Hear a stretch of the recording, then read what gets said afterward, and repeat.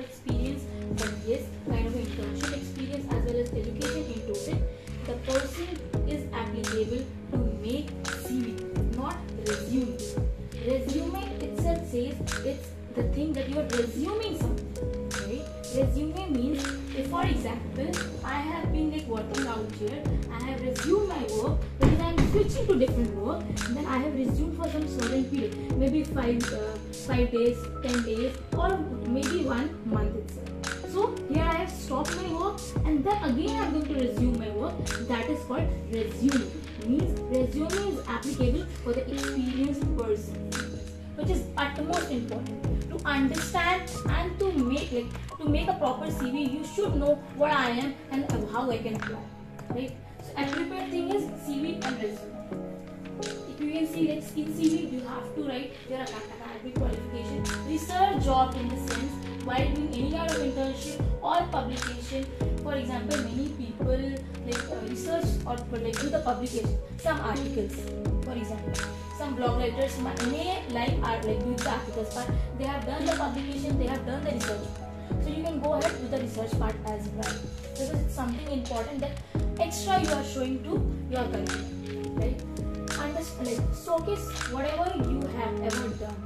Exact point. Always exact point. The most important thing is never lie in your resume. The point you have mentioned, anything you have not done, is the only way to get rejected in every, I can say, assure you, in every interview. Because you never know what interviewer is going to ask you and how they can take you out with any kind of question from your CV itself.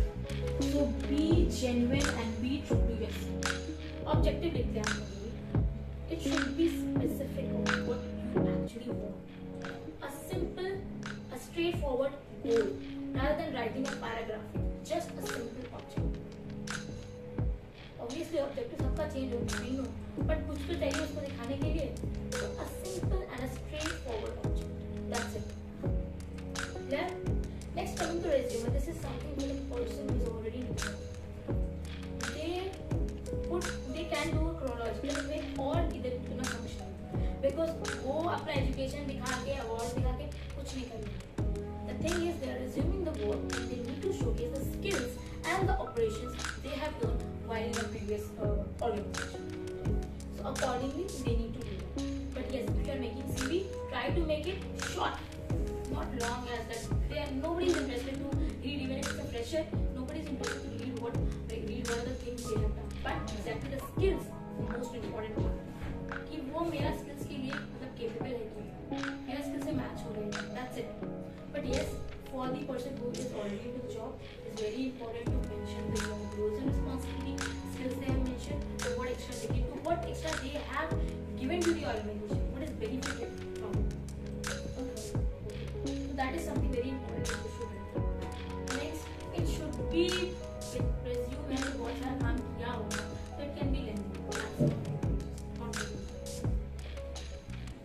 Next comes purpose of CV. Purpose of CV should be clear in your mind.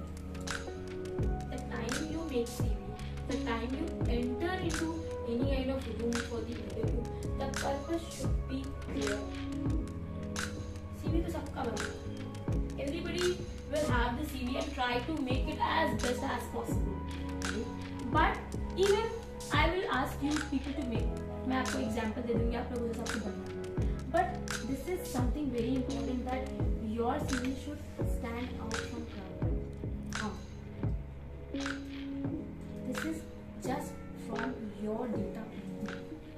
आपने क्या किया है, नहीं किया है, अब आपको किस सेंस में उसको पोर्ट्रे करके दिखाना है, आपको क्या रिलेवेंट थिंग्स लिखनी है, आपको वही मेंशन करना है.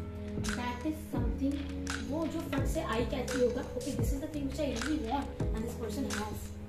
No extra efforts कि मुझे extra पढ़ना है, देखना है.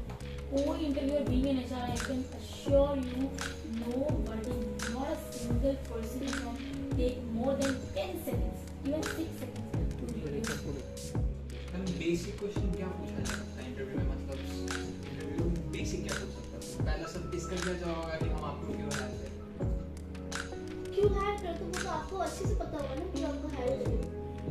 अगर आप जो जिस जॉब रोल के लिए जा रहे हो ठीक है, आपको तो पता होगा कि वो जॉब आपके हिसाब से कितना आप सुटेबल हो उस चीज के लिए, तो आपको वो चीज मेंशन करना है कि मेरे पास ये स्किल सेट है, मैं आपको इस वे से हेल्प कर सकता हूँ। अगर आपने पहले कोई प्रायर इंटर्नशिप किया हो जिसमें वो चीज़ आपने काम किया है, आप हो सकते हो कि मुझे आपको सिखाना नहीं पड़ेगा, मैं ऑलरेडी ये सब जानता हूँ, आप मुझे बस थोड़ा सा गाइडेंस दे दोगे तो मैं ये चीज़ कर सकता हूँ। Asking questions. Obviously, the person should ask questions if you have to. Do not ask irrelevant questions.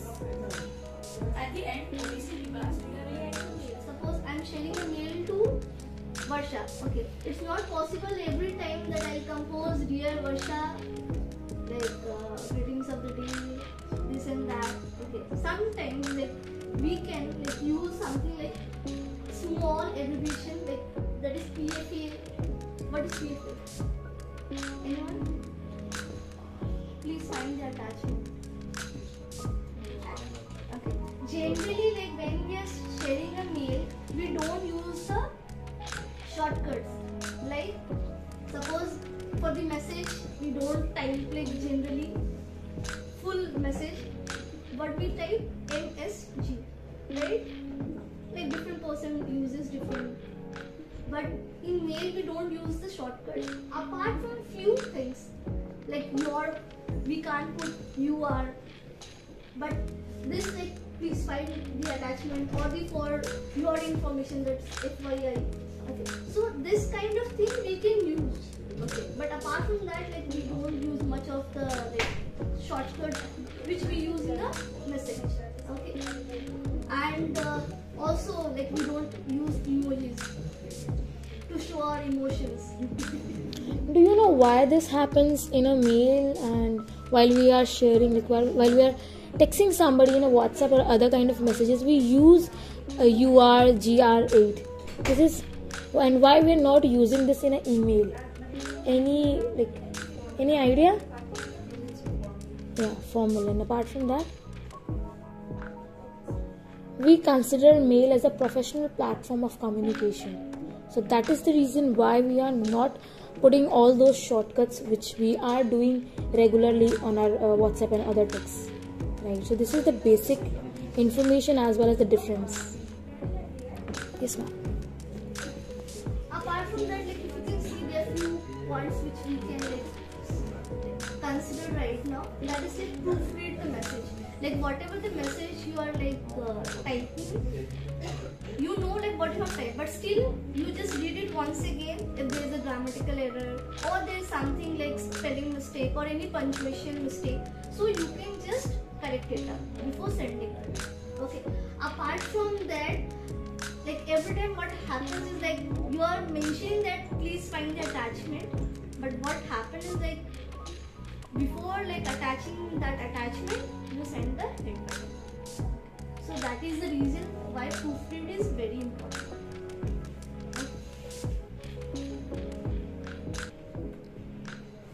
Also the font and the tone of the message. As I said, email is something where you can't show your emotions via like emoji or any kind of thing. Okay. So you need to be careful about the font and the tone of the message. Okay. Be crisp, be clear, but don't be too rude on the mail, because the person who is reading that mail, okay, won't understand in what emotion you are saying this thing. So be like conscious about the words you're using.